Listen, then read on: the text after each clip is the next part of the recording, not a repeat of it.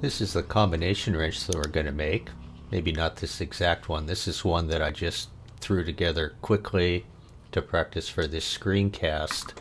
It's based on this drawing right here, which of course we'll look at from time to time and include. If you've used CAD programs before, this would be a snap to make because these sorts of radii in here can be made with a tangent radius command, and that's something that most of these free CAD programs don't have, ones anyways like SketchUp or Tinkercad. In any event, we're going to modify it. We're going to put a box end on this end and maybe change a few dimensions. We're going to have to guess on some others, but that's okay. Some of the mistakes or things I want to change is that notice right here the number of segments for the circles, that's pretty chunky. I mean, it's okay. I'd like it to be smoother so it looks more lifelike.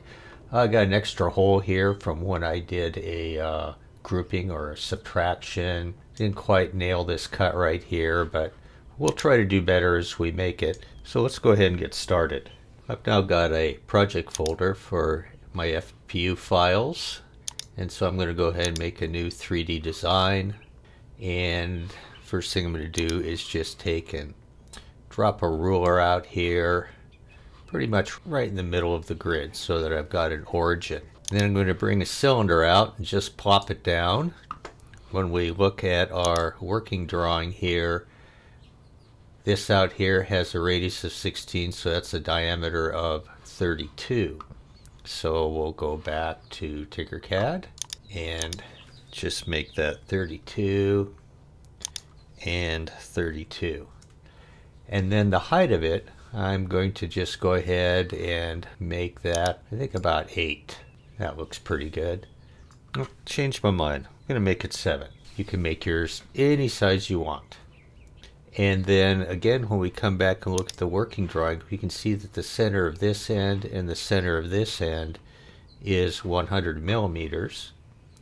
What I'll do is I'm just going to go to my top view here, and I'm going to start to move it, and you can see that my ruler right here is measuring from this far edge to the origin 70, but I want it to be to the midpoint. So let's see, so I got too much stuff. There we go. Click. So now it's set to the midpoint. Let's turn off perspective, and so now I'll just type in -50 and I'm halfway there. So the next thing I'm going to do is just go ahead and go Command D or Control D, and I'm going to start to move this. I'll just move it down here like so, and again it's measuring to the midpoint, so I'll just type in 50 and check my other dimensions. I'm going to make this end smaller. I'm going to make this end, I'm just going to say 25 and 25. But this did not change because I set it to snap to the midpoint. Before I start working on one of the wrench ends, a couple of things I need to do. One is change the name of my file, something I typically forget to do initially. But the nice thing is that if your computer crashes, Tinkercad's saving this in the cloud. The other thing I want to check is I want to make sure that the center of these are lined up. So if I click on this, I can see that the distance vertically is to the midpoint, because that's what we're snapping to, measuring to, or is the midpoint, is 6 millimeters. And when I click over here, it's 6 millimeters as well. So let's type in F to come into here. And let's go ahead and look back at our drawing.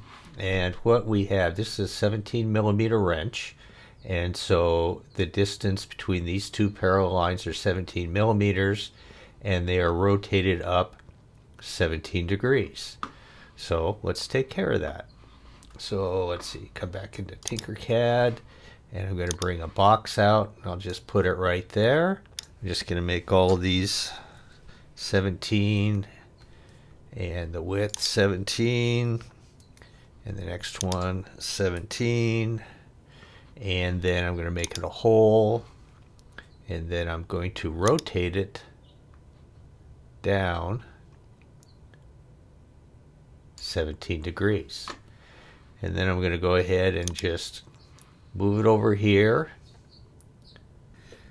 As I'm nudging this around with my arrow keys, I'm starting to realize that this cube that I made right here doesn't quite go back far enough. Now, if I change the measurements down here or try to scale it, it doesn't actually scale the cube. What it does is it scales this box that goes around here. And that doesn't help me out. So I'm going to undo that right there. I'm going to kind of orbit around like this so that I can see what I'm doing, and I am going to unrotate this 17 degrees. So I'll pull out here and bring it back so that it's square like that, and then I'm going to take this dimension right here and I don't know, just make it 25 so it's kind of nice and big. Then rotate it back 17 degrees. Go to my top view so things are a little bit easier to see, and now I'm just gonna drag it to about right there, and at this point I think I can go ahead and group them. So I'll drag a selection box around my orange disc and my rectangular solid, and I'll group them, and boom. Now that wasn't, I didn't like that. Just a little too deep. So I'm going to just deselect everything, then select this box and kind of move it out to about there. Maybe I was okay, but I wanted to point out that after you rotate something, these dimensions right here, this 23.57 is from up here to down here. This still remains 17 millimeters, but that can only be edited, as far as I know anyways, unless you rotate it back. So now I'll go ahead and shift click, select both of those, and I like that. Okay, when we go back and look at our drawing right here, we have just this little arc. It has a radius of 13, but we're just going to kind of spitball it. So going back to Tinkercad, I'm going to bring in a round roof. That's just a half cylinder. I'm going to kind of orbit around here until I can see the arrows. Pull out here and rotate around. There we go. This part right here, this dimension needs to be 17. So I'm going to hit enter, and then let's see, I'm going to go back to my top view, and then I'm going to scale this down. It's kind of what looks good. And then I am going to rotate it around. Now we're going to have to do a little bit of math here. Since we want it to be 7 degrees off, if we take 90 and subtract 17 from it, we get 73. So we've got that right there. And we should be able to come up and put that in place. So let's see. What I have my snap grid right now set to 0.1 millimeter. So now it's going to be close enough for government work. So I'll snap it over there, and I'll bump it down one. And when I examine that corner right there, that looks pretty good. So it looks like my computer froze up, or the web browser or whatever. So I'm just going to try pressing F, and nothing's happening. Okay, there it came back. So Tinkercad was doing some work in the background, it looks like. We're going to call that good. So I'm going to click on this. I'm going to make it a hole, and I'm going to grab both of those and group them. And I've now got what to me looks like a pretty reasonable opening for the wrench. This right here now is just one big group. And let's go ahead and start to work on the other end. Now, when I zoomed in on this end right here, I noticed that I had all those faces there.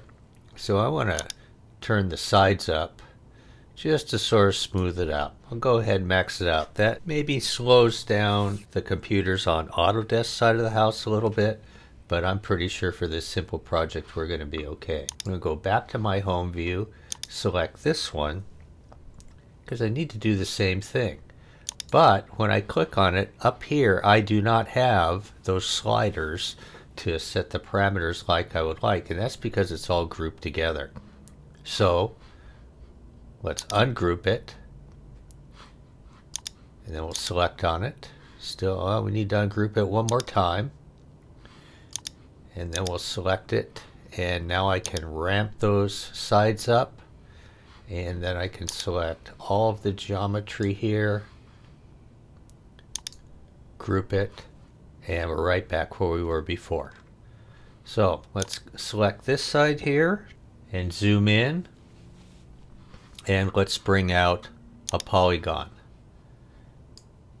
Now in this case, the measurements for the polygon, I want the flat sides, which are right down here, I want those to be exactly 17. So I'm just going to grab this corner here, hold down the shift key so it scales everything proportionally, and get as close to 17 as I can, which will be just fine for our project. There you go, 16.97. So that looks pretty good, and that'll certainly be close enough. Now I'm going to take this and duplicate it, and then I'm going to move this 30 degrees. Oh, there we go. Where's 30? There we go. So we go to our top view here.